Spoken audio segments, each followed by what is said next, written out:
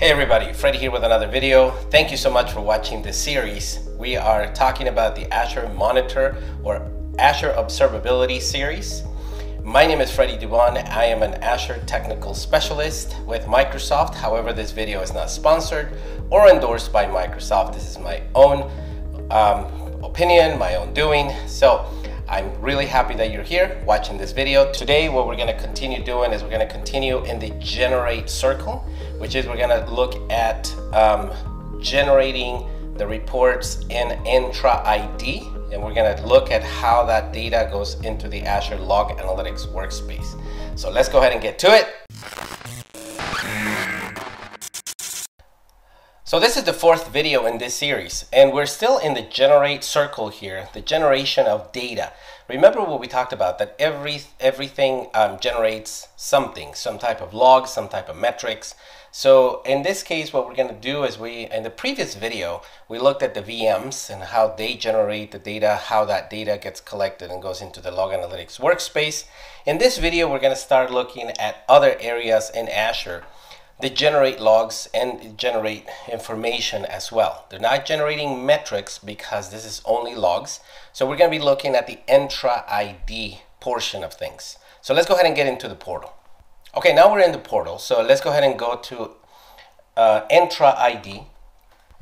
When we're looking at Entra ID, this is what used to be called Azure AD, and this is used for creation of users, and this is the one that controls all the logging in, logging out. There's a lot of things that are part of this this service here. Again, users, groups, external identities, roles. This is where you set up roles and you set up administrators and things like that. This is where you also set up applications. So if you want to manage identity, this is where you set it up as well. This is where you set up application proxy, which is the service that gives you the ability to connect an on-prem application. So there's a lot of things here that are part of this Entra ID. So let's just look at users for a minute. Again, users is the users that you have. I have a lot of users that I use, and it's for testing purposes, but if you were in an enterprise system, you would see all your users here.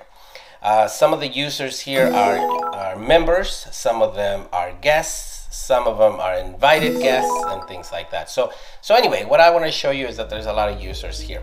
Some of the things that you want to look at is the audit logs. The audit logs is the things that have happened in the last 7 days, 24 hours. You can do a custom time. So if you say last 7 days, for example, it'll give you some information. That's the audit logs. There's the sign-in logs as well. The sign-in logs is who has signed in and when. So let's see what it gives me here. There you go. So this one tells me that I'm the only one that logs in. I'm logging into the application, which is Azure Portal. And if it's a success or a failure, it tells me the IP address where I connected from, and it tells me where it came from. So it gives me a lot of information. So what is this important? It's important because it tells you who's logging in. You can export this data. So if you say export the data, you can pretty much tell it to export the different logs, and you can tell it to send it to either a storage account, or you can also send it to a Log Analytics workspace. So what we want to do here is we want to send the sign-in logs to a Log Analytics workspace. So let's go ahead and give it a name, FMD Entra. And what we're going to do is we're going to send the sign-in logs, maybe the audit logs as well. But there's a lot of other ones. Provisioning logs, there's a lot of different logs that you can send. Again, you can choose whichever one you want. For this test, I'm just going to choose those sign-in logs, and I'm going to tell it to send it to a Log Analytics workspace. Remember, you can send it to a storage account, you can send it to an event hub, or you can send it to a partner solution. In this case, I'm going to send it to a Log Analytics workspace. I'm going to select my subscription, and as you can see, here is my Log Analytics workspace that I created, FMD test workspace. If you don't know how to create a Log Analytics workspace, you may want to watch the previous video where I showed you how to create one. So you select that, and then you click on save.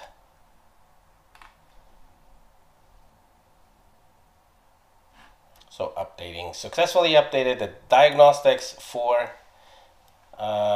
this one. Okay, so let's go ahead and go back. So this is some of the things, one of the ways that you can do it. Another way that you can do it is you can go to the monitoring section here, and you can go to the sign-in logs. And again, this is all the sign-in logs, same information. It tells me that I am the one that logged in. And in this case, you can pretty much do the same thing. You can do export settings from here. Mine is already here, the one that I created. It's telling me that it's sending it to the FMD test workspace. You can edit the settings. And in this case, as you see, there is no collection rule that is created because this is more of a log. So you can tell it how the log is being sent. You can click on edit settings here, and you just pretty much select which log you want to send. Same idea, same thing. So now we go back and now we look at the log analytics workspace, and let's look at this right here. Let's look at the tables. One of the things that I mentioned before is that whenever you add more things to the log analytics workspace, the schema is all the different tables that we have. So in this case, all these different tables will change based on what you're collecting. So in this case, you will see other ones soon. Right now it's not showing me sign-in. Okay, so this is how you can set up the Entra ID to send the sign-in logs to the log analytics workspace. But again, you can send the sign-in logs. What can you do with the sign-in logs? You can set up a KQL query that says, find me when the global admin logs in, for example. And then you can set up an alert that when a global admin signs in, you can send a notification to somebody. That's just an example what you can do. When somebody logs in and it uses that global admin, you can send an alert. Of course, there's other things that you can do. If you have conditional access, you can take advantage of all the rules that you can create with that. You can also use the when the user logs in, and you can take a role, so you can assign a role, or you can make that role available for the user to take whenever they need it. That's not part of this video, but again, from the monitoring point of view, from the observability, you have all the information in the sign-in logs that you can use. Just remember that from the generate point of view, there's a lot of services in Azure. KeyVault, for example. This KeyVault is another service. I have a KeyVault that I use, and then I have a lot of different secrets here. But again, if you go to the monitoring section, you can go into the diagnostic settings. The diagnostic settings, you can add a diagnostic settings, which is where you set up the category of the logs and where you're going to send it. So you can say send all logs or the audit logs. So depending on what you're looking for. So let's just say I'm going to use the audit logs, and you can say all metrics as well, and send it to the log analytics workspace.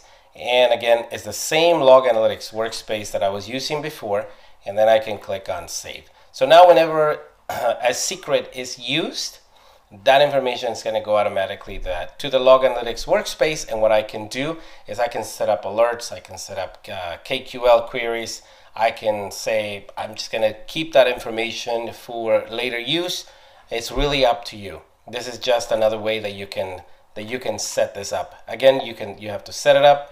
Metrics is part of the KeyVault, which in this case is just how the API is responding, how many times you're using it, what is the result, how long it's taking. Those types of metrics are part of the KeyVault.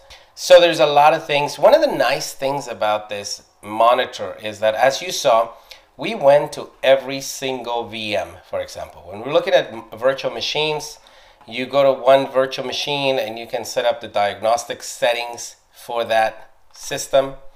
Diagnostic settings, and you can tell it to, or you can go to the alerts or the insights. Typically logs is one way that you can enable this. You can set up this and you tell it to use a collection rule. Again, but if you have 100 VMs or even 1,000 VMs, you're not going to go through every single one, right? Because it's just going to take you too long. So the way to do it is you go to monitor, you go into the settings. This is where you go.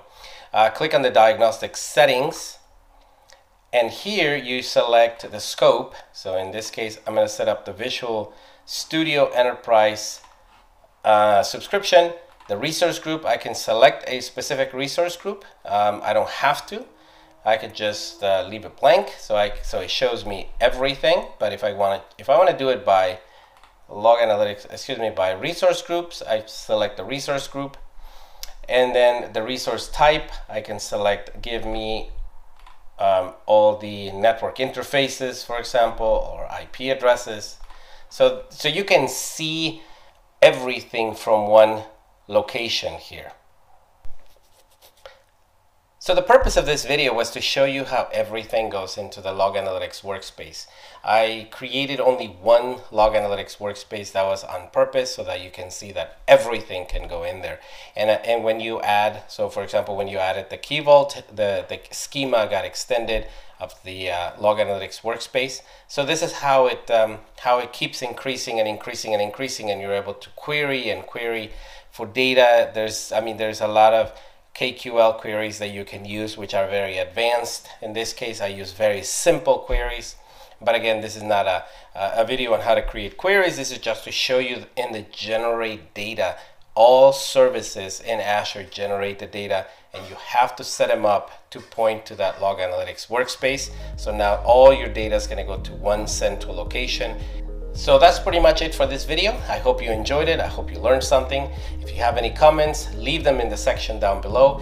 If you haven't subscribed to the channel, please do so. I'm trying to increase my audience, so any comment, anything helps with the algorithm. So thank you so much. I hope I can see you in the next video.